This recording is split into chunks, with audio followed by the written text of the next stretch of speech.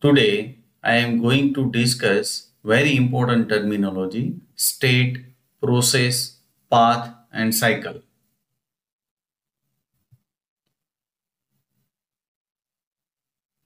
So first of all, assume a quantity of a gas at pressure P1 and volume V1 is filled in a cylinder as shown in figure. So let me draw the figure. So consider this is a cylinder in which piston reciprocates, and this is the system. Say for example, it is filled with the gas. So consider it as initial state 1. So here this gas is at initial state 1. Now let me draw the same state 1 of the gas on PV diagram. So this is the pressure versus volume diagram. So once again, keep in mind that pressure versus volume diagram, that is known as PV diagram. Always pressure that is on the y-axis and volume is on the x-axis for the PV diagram. Now let's say this is the initial state of the gas, and that is initially at state 1. So it is state 1. And corresponding pressure is P1 and corresponding volume is V1. Now this gas changes its state from state 1 to state 2. So it has a pressure P2 and volume V2. So let me show you over here.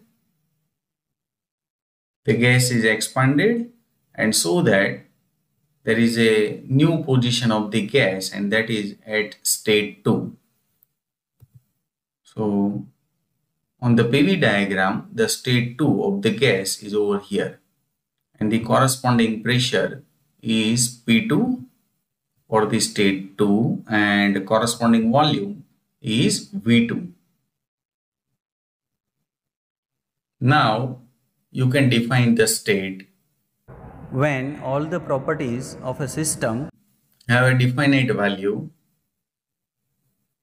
That means any two independent properties from the pressure, volume and temperature. Then the system is in a definite state. So let's take the example of the state 1. So state 1 is defined by the two property of pressure and volume.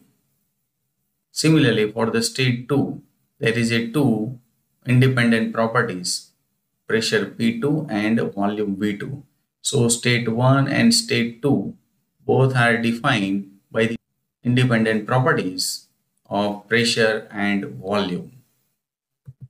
Now next one, process.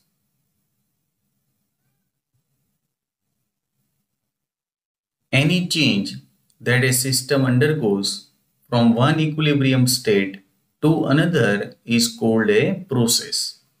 So in this figure you can see the system undergoes from one equilibrium state 1 to another equilibrium state 2. So this is called as the process 1-2. Now the next definition, path.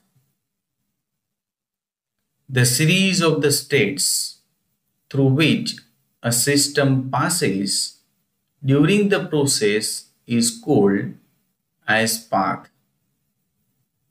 So let me draw the intermediate series of states. So here you can see the intermediate series of the state A, B, C, D, E.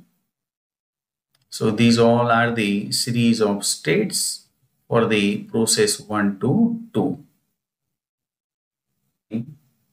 So here I can say these all are the states, or you can say intermediate states for the process 1-2.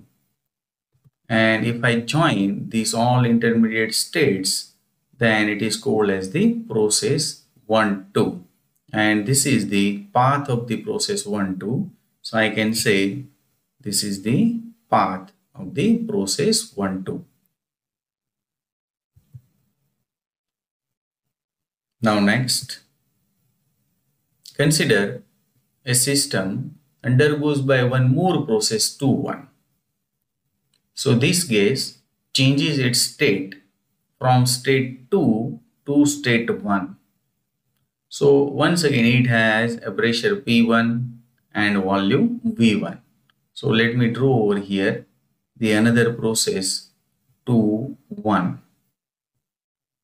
So here there are two processes, process 1 2 and then followed by 2 1.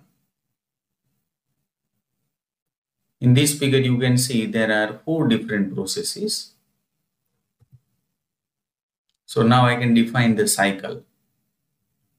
If a system undergoes 2 or more processes, here you can see 2 processes and here you can see more than 2 processes, and returns to its initial state at the end of all processes. In this figure, this is the initial state, and after all the processes, once again it gains its original state. Similarly here, if we can say this is the initial state, so after the end of all processes, it returns to its original initial state. Then it is called as cycle. So put your valuable feedback on the comment box for motivating me to make more videos. Thanks my dear friends for watching my video.